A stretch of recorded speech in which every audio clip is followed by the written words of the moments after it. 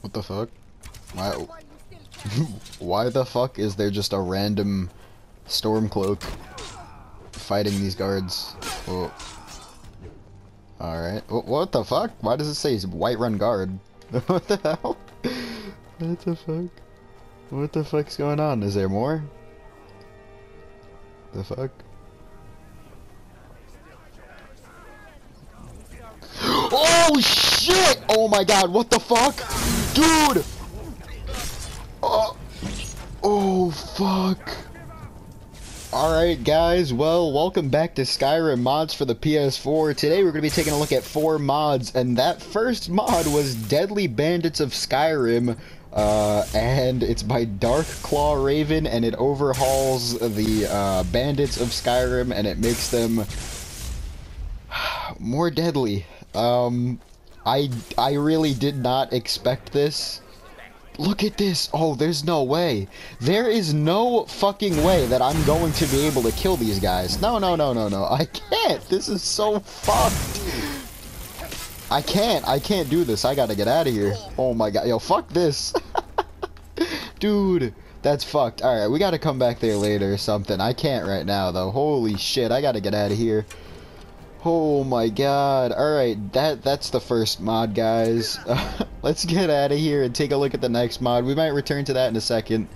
But, I gotta go. Holy shit. I'll see you guys at the next one. Alright guys, so the next mod is a companion mod called Khaj by Willtacular, and it's at Bleak Falls Barrow on the map right here. You'll come here really early on in the game if you follow the main story. So come over here and find the companion. He is a saber cat, which will follow you around. He has the voice of a Khaj, and he will help you out in combat. So pretty cool. So what we're gonna do is we're gonna head back to Whiterun and see if we can could stand a chance against those guys, because they were pretty tough. Their health, like, it increases the health of bandits. So let's go ahead and check that out, and yeah, let's see how strong they actually are. See if we could take them out. Alright, so we're back here. They're still here. Oh my fucking... What are you doing? He's just sitting on the fucking ground. Are you fucking kidding me? Oh no. Oh shit. Fucking summon them up, but look at some of their health bars. Whoa. Why is he not attacking them? Why is he running away? No! What the fuck, dude? Oh no, is this another failure of a mod? No, come on, the mod description says he'll help you in combat. Well, that's unfortunate right there, I'll tell you what. That's very unfortunate. he's such... Are you Oh man, no way. What? Alright, well, that's Khaj the companion. Would I recommend it? No.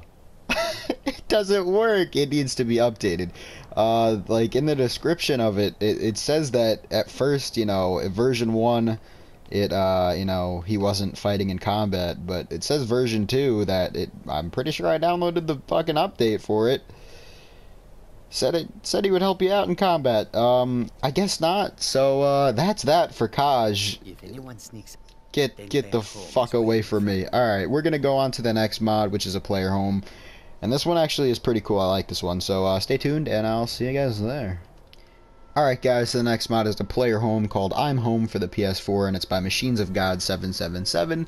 And to find this, all you have to do is go east of Whiterun. It is right next to the Battleborn farm, and it is not marked on your map, so you're gonna have to discover it. Yeah, it's pretty hidden, so just come over here. And this one is really cool. I like it personally.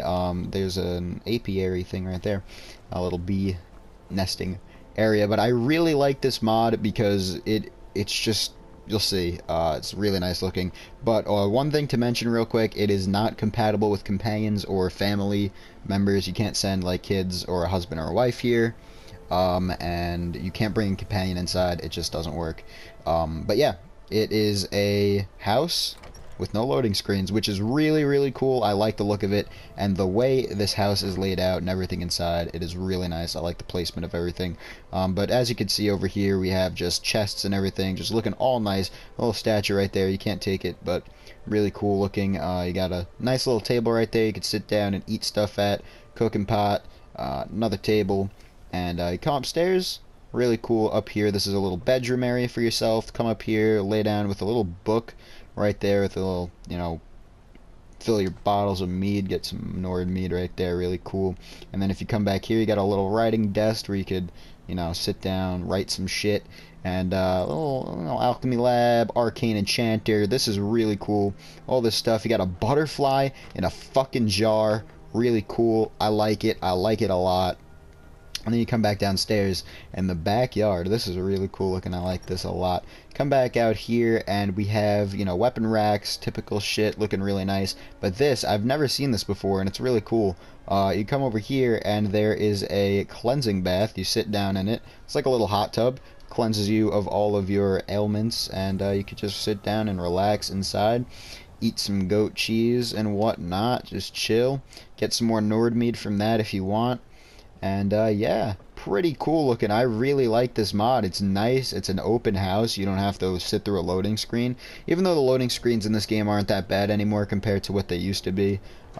Still really nice though. Really cool. Every chest and every, you know, satchel and stuff in this place is filled with just random items. You can replace them if you want though. See, there's a diamond in there. Wow. Pretty cool though. Lots of hidden goodies all throughout the place. But yeah, that's pretty much it for this player home called I'm Home. So yeah, definitely go ahead and check that out, and we're gonna go move on to the next player home. So see you guys there. Alright guys, so the next mod is a player home called Frostvale Estate, and it's by LD50365, and to find it, all you have to do is come over here on the map. It is south of Windhelm, really, really close, and yeah, you could just walk to it. It's not that far of a walk, but so outside of the house over here we have a horse which is called Enzo, and it's automatically yours, so you don't have to like buy him or anything. But over here we have a little deck patio area where you can come over here and relax and take in the view of Windhelm and just a gorgeous Skyrim view in general. Pretty nice looking, but that's pretty much it for the outside. So we're gonna go ahead and take a look at the inside, which yeah, it's pretty nice.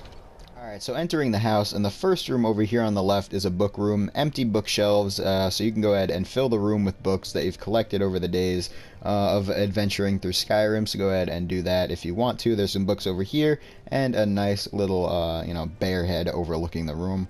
And yeah, pretty nice. Over here we have another room, which is a dining room. Big table in the middle with a bunch of shrines over here, so you can go ahead and get the abilities from them. And there are some books over here, so if you want to go ahead and put them in the book room, you can do that with a nice little fireplace right there as well.